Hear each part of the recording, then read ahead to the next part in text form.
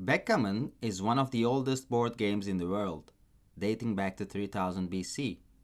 It is played with a pair of dice, which may be the reason why it is generally considered to be more game of a chance than skill. I had the same misconception before I learned to play backgammon during my undergrad years. I had seen people playing it and thought that it looks like a fun dice game. In this video, I will explain step by step some game theoretical aspects of backgammon to help promote it among the strategy game enthusiasts as well as the wider public. Here is a game theory representation of a backgammon position, where you roll a pair of dice. The outcome of the dice could be anything from double 1 to double 6, and depending on the outcome, you make a move, which is represented by a green circle over here. The full game is too complicated to show here, but suppose that you rolled 1-2 and played your move, represented by an edge emanating from the green circle over here. Then I roll the dice, and depending on its outcome, I make a move, and so on, which is represented by a red circle. We continue taking turns until the game ends. Following white arrows from the beginning to the end leads to a unique backgammon game. There are more unique games in backgammon than we could ever imagine, far more than the number of atoms in the known universe. Here's another part of the game tree and a unique game. From game theoretical perspective, backgammon is a game of perfect information, just like chess and Go.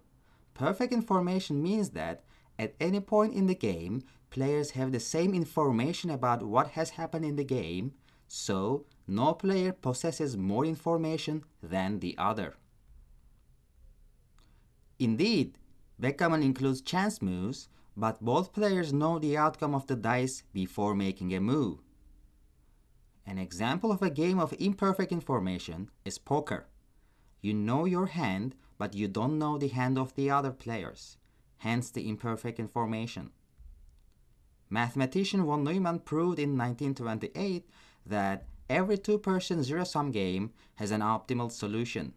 His famous minimax theorem can be applied to backgammon as well.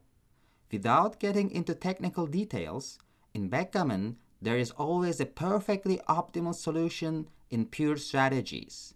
In other words, there is always a correct way to play backgammon whenever a player is to move.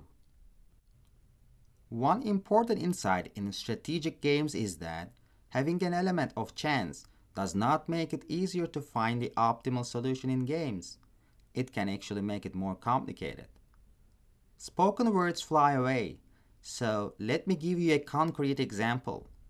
This game tree illustrates the so-called coin-gammon game, which is perhaps the simplest abstract game that mimics backgammon. First, you flip a coin and observe the outcome, which could be heads or tails, and then choose left or right. After that, I flip a coin, observe the outcome, and choose left or right. The number in the first row gives your score, and the number in the second row gives my score. Coin-gammon involves chance, but if you, as player 1, play the game perfectly, you can win at least 75% of the time against me, player 2. It all depends on your strategy. Let's find the optimal solution via the so-called backward induction. First, we check what would I choose here. No matter what I choose, you win the game 1-0.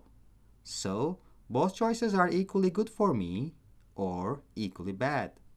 Similarly, you win in both cases over here. Notice that in these following two nodes, you lose the game irrespective of what I choose. Therefore, moving backwards, at this node, you would choose left with probability 1, which guarantees a win for you. Okay, so if it comes up heads, you know what to play. Next, at this node, my choice actually matters, and I would choose left to win the game. And here, I would choose right In any case, you lose in this part of the tree. Over here, I would choose right, whereas here, you win in either case. Anticipating my choice, your best strategy at this node is to choose right with probability 1, because with positive probability, you may win the game. Whereas if you choose left, you'll always lose. So, if you make the optimal moves as we have just calculated, the only case you may lose is when the sequence of play is tails, right, heads, and right, as shown by the white arrows starting from the beginning to the end.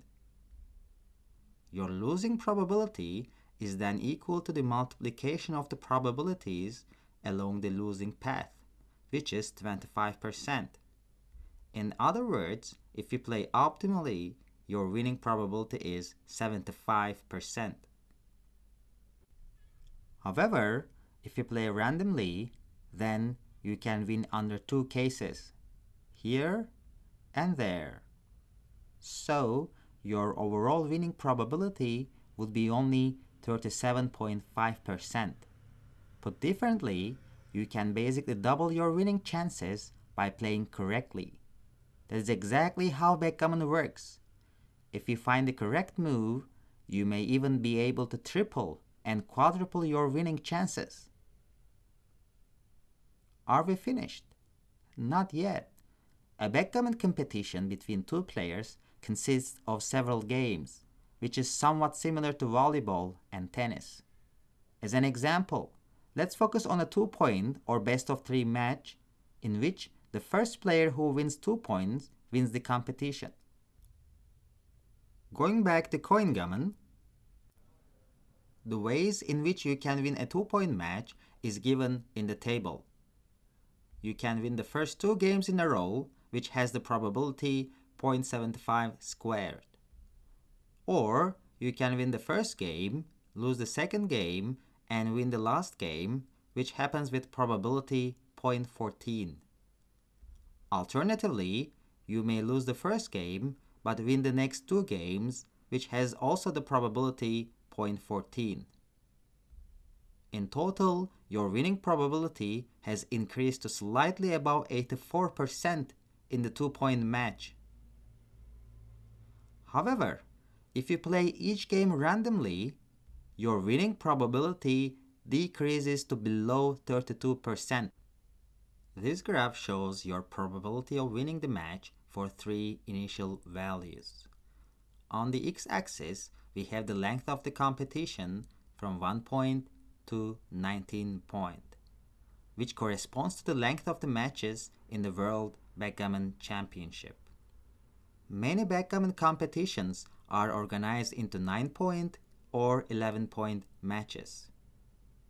If you play optimally, shown by the green line, your probability of winning the match increases from 75% to above 99% in the 11-point match, and above 99.9% in the 19-point match. On the other hand, if you play randomly, your probability of winning a single game is 37.5% as we have calculated. Your probability of winning the match, as shown by the blue line, decreases significantly to 6% in the 19-point match. Obviously, humans are not perfect, nor do they play completely randomly. Suppose that with hard work, you can increase your probability of winning a game to about 60%, shown by the orange line. Then, your probability of winning the match would increase to above 80% in the 9-point match and to almost 90% in the 19-point match. This example shows that choosing the optimal or near optimal moves and gaining a relatively small advantage in a single game can make you a huge favorite in the match. In my next video, I will talk about the similarities and the differences between chess and backgammon.